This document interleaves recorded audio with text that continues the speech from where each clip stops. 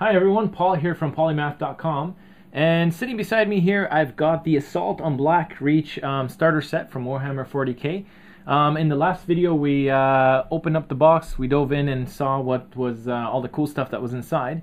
In this video what I wanted to talk about is, besides picking up this box, I want to talk about what else you're going to need in order to get started with this. So what I did is I basically made a list of all the tools and accessories that you're going to need to get up and running with this, as well as the different paints, paint brushes, and the different colors of paints that you're going to need to paint the Space Marines and the Orcs.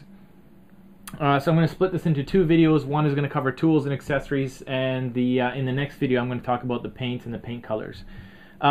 Just before I dive into this though, just so you know, you don't have to worry about writing all this stuff down, because at the end of this video I'm going to have a link at the bottom, and it's going to have a link to the page that I created on my website, on my blog, that that covers everything that I'm going to talk about here. I'm going to list off all the different things that you need, and have some links up there for you to find those items, and you can buy them online or find them at your local gaming store. So don't worry about having to write anything down. I'm going to cover that in my on my site. So the first thing that we're going to talk about is tools that you're going to need to put this thing together. So the first tool that you're going to need is a pair of side cutters, or sometimes they're called clippers, which basically look like this. I actually picked up this set before I got into Warhammer, so these are not actual Citadel side cutters, but you can buy them from Citadel directly. These ones work just as well. And the reason you need these is to remove the miniature pieces right off the sprues. So it makes it a lot easier to remove them. You basically just use the clippers to kind of take them off. Makes it easier than using a hobby knife or an X-Acto knife. The next thing beside that you're going to need is a set of files. So when you remove these the pieces off the sprue, there's still going to be, even though you're using clippers like this, there's still going to be a little bit of an edge where the miniature was connected to the mold. So what you do is you use a file like this. There's two types of files I'm going to go through in a second here, but you basically use the file to just file down the edge and make it smoother before you do the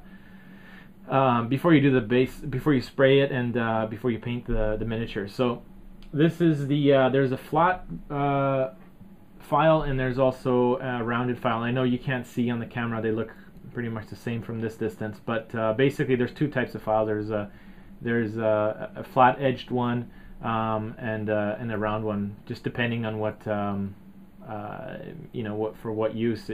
Sometimes the round one can get into smaller, little tighter spots or whatever. So so there's a set of files that you're going to need. You may need also a pair of tweezers. I actually don't have a set. I used to have one. I don't know. I've misplaced it. I'm going to have to find it or buy another set. The tweezers are not that critical.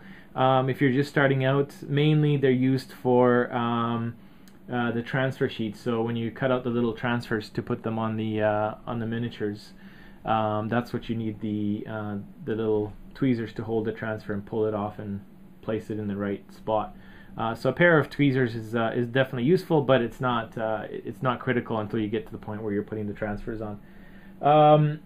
Next thing you're going to need is a craft knife, or also called an X-Acto knife.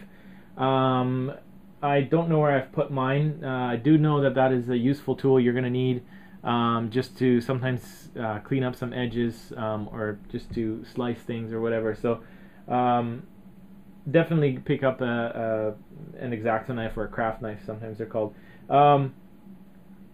Next thing we're going to talk about is glue. So there's a couple different types of glue out there. The first type is this one here, which is plastic glue. And this is used for actually gluing together the pieces of the miniature. Now, with this particular set, these ones actually they actually just kind of snap together, so you don't actually need glue to put them together. It's basically optional. Some people still like to glue their miniatures, even though they kind of assemble, they snap together, and they fit into the base without actually needing glue. I like to glue mine, so I picked up some glue. I'm gonna need it for when I expand the armies, anyways. So that's the plastic glue. The other type of glue that's out there is called PVA glue, and this is used for the bases. So when you're putting down, when you're trying to attach the, let's say, sand or grass to the bottom of the base, or little pieces to the whatever little things that you want to put on the base, you'll use the PVA glue for that. So the next thing that you're going to need is sand, which is basically for the basing as well. So how it works is you take the miniature with the base on it, you put the PVA glue on top of the base, and then you just dip it into the sand. You take it out, the sand sticks to the base, you wait for it to dry, and then you paint it. So that's what that glue is for, and that's how the sand works. And the only other thing that I would recommend potentially is getting yourself a tape measure. This set comes with a set of these rulers, which work just as well as the tape measure. You can use these, but sometimes it is easier to just have a tape measure, which you can extend, and I don't know.